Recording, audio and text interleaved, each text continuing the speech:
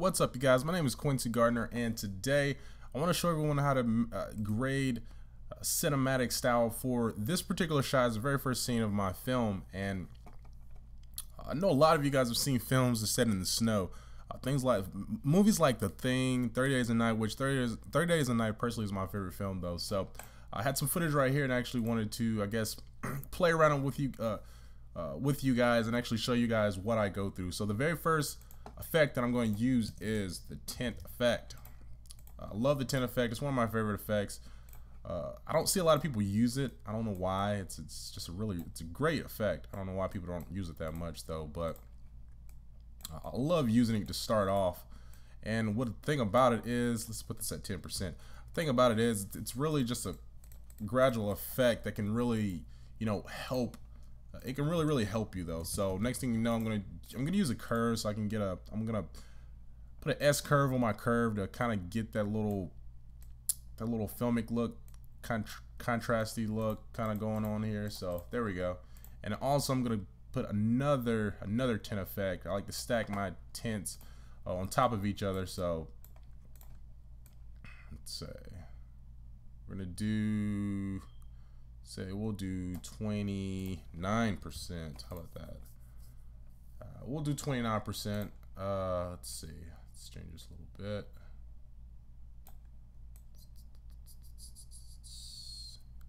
All right. There we go. All right, so we'll do 29%. What I'm going to do next, I'm going to use the color balance tool. Well, no, actually before anything though, let's raise the highlights first though, because our scene's a little dark. So I'm going to go right back and use the levels tool again to raise my highlights. So there we go, before and after. So to raise the highlights, to pull it right back so it won't be so dark. And now I'm going to use the color balance tool so I can kind of change these shadows, to a little bit bluish color. So I'm going to, I'd say maybe 36, and then pull out some red so I can get it more bluish. And so now from using the color balance tool, you see it immediately makes a difference from there to there. Now we actually have that look going on. So color balance tool, and then I'm gonna grab the levels once more, and this time manipulate the shadows once more. So now you can see it's a total difference now. So let's see, before and after. So before, after, before and after, before and after. So it really makes a difference. And another thing to, I guess, add dramatic effect, I want to add some snow to the scene. So let's see, number one thing I want to do. All right, so number one thing I want to do, let's do this first. You know what? I'm too lazy to mask out the windshield wiper, so we'll just do it before the windshield wiper, because I don't want to waste you guys' time. Just want to show you guys a quick how I go about color grading my footage, and this is a beautiful shot. So next thing you want to do, I want to add some snow. For more, there's snow, but I want to add more snow. So let's add in snow, and if you guessed it, yes, I'm going to be using Trap Called Particular. Awesome plugin. So velocity from motion, I'm going to put 0, distribution 0, 0. I'm going to crank the velocity up to, I'd say, like 300.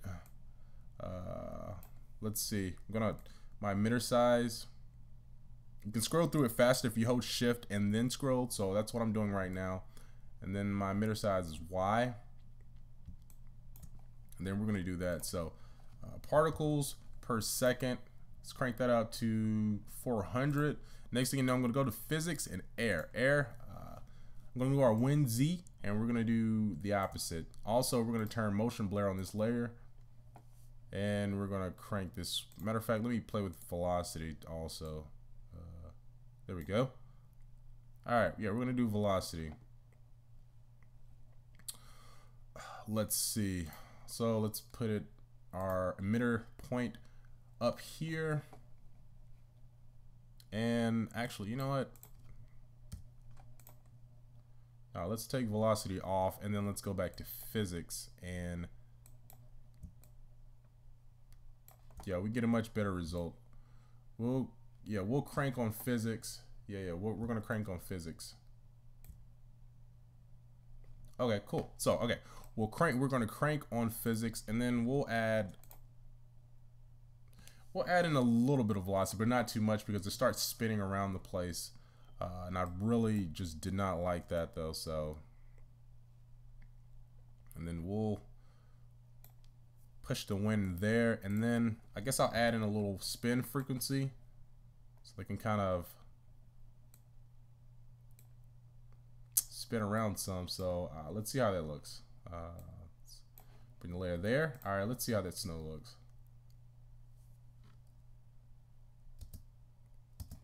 Hold on. Number one thing also, let me change the color of the snow. Obviously, that's a little bit too white. So let's change the color of the snow.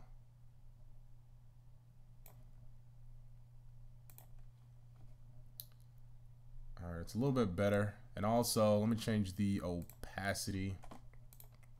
Well, crank up the size random from 1, and then the opacity 50%. It's a little bit too strong. So yeah, there we go. There we go. Well, matter of fact, let's change the opacity to 30. I'm sorry, not 5, but actually 35. So change the opacity to 35 so it can actually blend in with that snow. So let's do a RAM preview, see how that looks. And this is just, I'm using particularly just to add to the effect of the snow that's already there, just to bring it out more. That's all I'm doing. That's all I'm doing. So, holy crap, that's fast. Let's just do. Okay. Yeah, wow, that's a little too. All right, so now I've dialed it back to -5,000. So let's see how that is. God, it's just way too slow. Okay.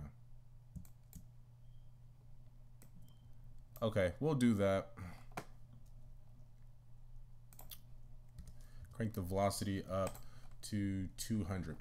All right. So, anyways, oh yeah, and then we'll just crank down this opacity. We'll crank down this opacity to 25. So before. So yeah, and then let's just add in a little bit more snow. There we go. There we go, just to add dramatic effect. So the next thing you know, I want to add a vignette. Use vignettes, but sparingly. Every scene does not require a vignette, and also you can't go crazy with a vignette. You can't let it, when people notice a vignette, then it's really ugly. So the vignette, I just double click on the oval tool, and then I'm just gonna add a levels, and then just drop the midtones, well, the midtone control. Also, you want to do is feather this. I'm going to feather it to 300. So there we go. So it's a gradual vignette, but it kind of, it's just a little difference. Can't really tell that much. Next thing you know, let's add let's add in a letterbox. We'll create a letterbox. This is really just no real measurement. I'm just going to do just simple. I'm just going to use. We'll use the title frames right here, I guess, for like a little letterbox. I mean, this is just a crude letterbox. Subtract. There we go. All right, so then there goes our letterbox, and there's our scene. So let's render this out and see how it looks. And I guess you guys can see my render settings. Let's call this snow scene. Render out to my hard drive.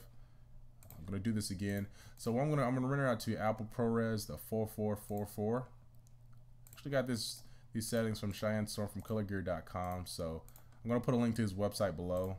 No audio output.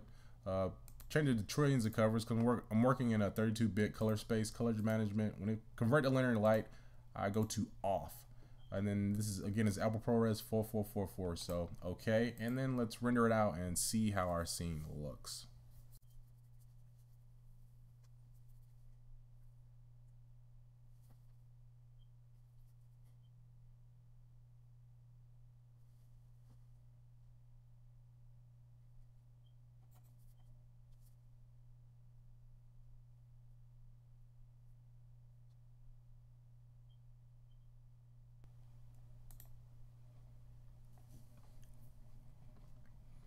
Alright guys, we're back. So finished rendering that out, and this is our finished product. Pretty awesome, pretty awesome. Technically I would probably tone down on the particular, but this is a quick, rough, crude. And obviously if I had more time, I would definitely just tweak the particular systems a little bit more, because it's like flying and hit us in the face, some kind of 3D movie. But that is our scene right there. So let's check this out. So this is before and this is after. That's before and this is after. So I hope you guys learned a little bit of something. This is how I go about doing my color grades. Just the use of tints, curves, levels, color balance, vignettes. And so it's just some of this stuff. I don't exactly expect you to do it the way I did it.